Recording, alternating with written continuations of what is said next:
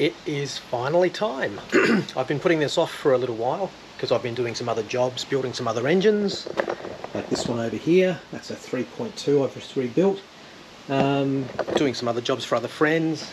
And finally I'm going to do some work on my car, which is a 3 litre SC.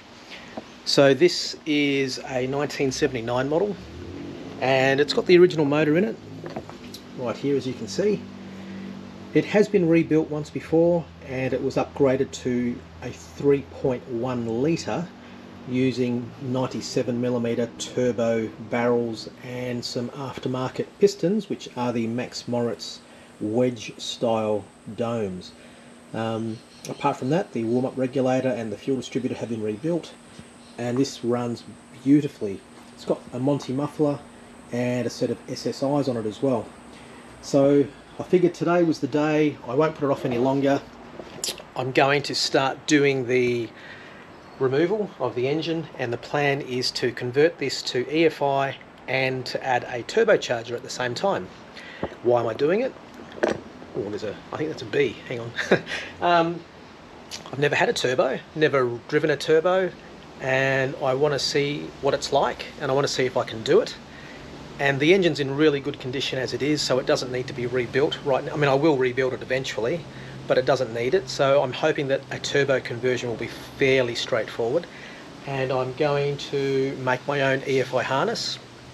Haven't done that before either. Yes, I've done some EFI conversions using pre-made professional harnesses, but I want to see if I can make my own. And yeah, that's the idea. So stage one is to pull the engine and the transmission out, and then we'll get on with it. So this is going to take a while. I probably won't be uploading videos every day, every week. I'm sure I'll just save all the videos and then join them into one big long movie. But as you see, I've got it jacked up. I'm just draining all the oil at the moment, and then I'll get this car up on some stands and I'll get the engine pulled. I'll update you when it's done. Okay, just a quick update. I've disconnected all the oil lines underneath the car. I've drained all the oil, of course. Disconnected my 2 breathers on this side. As you can see, they've been removed. Going to this side, I've unplugged the 14-pin connector. Unplugged the power for the CDI, the external voltage regulator, and I've also undone my fuel line. So there's my drain back line from the accumulator, there's my supply line, and there's the return line. So they're all undone. And I've also disconnected the throttle rod off the top of the belt crank at the top here. That's a nice little trap sometimes that you forget. So that's all done. So now I just need to go underneath and disconnect some wires off the starter motor and the clutch and a few other bits and pieces. Back in a minute. Okay, quick update underneath the car. As you can see, I've removed the sway bar, and obviously the drive shafts have been undone. I've also disconnected my clutch cable. It's out of the way, as you can see. There it is. And I've removed the throttle rod, which is off that belt crank there, and I've popped off the linkage from the pedal. I've removed the clutch actuating arm off here, and underneath, I don't know if you'll be able to see under there because it's dark, but under there you can sort of see me pointing with my finger. I've removed the 13mm nut which connects the battery cable to the starter motor.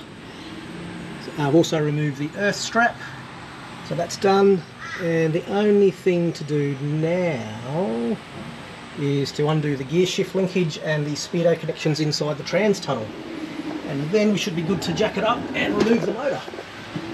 Just so you can see, that's the condition of my motor underneath. Like it's dry, no leaks, SSIs, all nice, runs beautifully, starts perfectly. And I'm probably going to ruin it by doing this conversion, but you know, all for the sake of progress and fun, right? Whew. And there we go, 20 minutes later, and the engine and transmission is out of the car.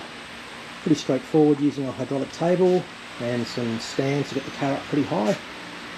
I'm just using a adjustable hydraulic motorcycle lift there just to give me support underneath the transmission, so I can, you know, change the angle when I want to get it out of the transmission tunnel nice and cleanly.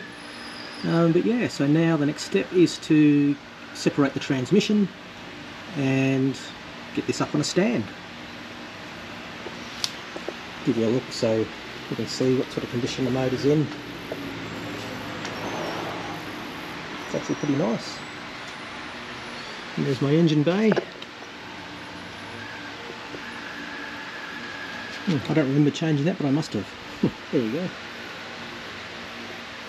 The sound pad I'm talking about there.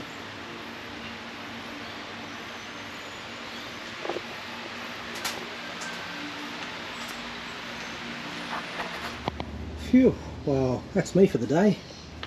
Okay, engine out, transmission just sitting there on the stand. That's the 3.2 I just finished rebuilding. The 3 litre out of my car is now sitting on the engine stand and ready for the next stage, which is to remove the CIS.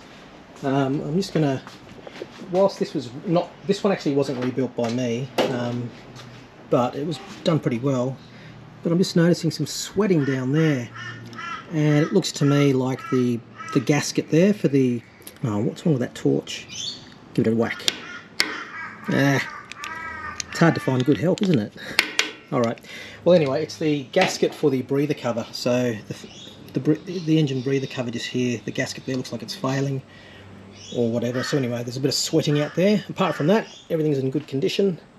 Yeah, so not sure, I'm actually contemplating putting this in my car just for somewhere to put it. Worst case, I'll store it underneath the car, so I'll give myself some space to work out here. But yeah, I'll pick this up on the next video. Thanks for watching.